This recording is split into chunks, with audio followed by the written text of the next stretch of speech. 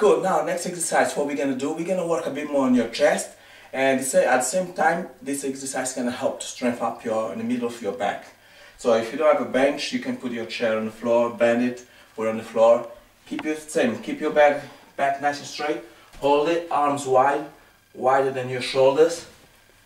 Let your legs go down, keep a nice position, straight position, don't let your back sink. Nice and straight. If you find it uncomfortable, keep your legs wider a bit more. Sink your body, squeeze in the middle of your back, and then lift it up.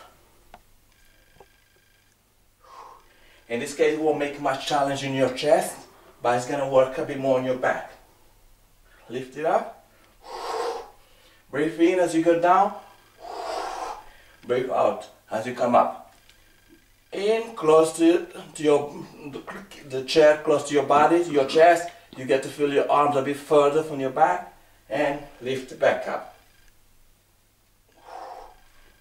Hold it.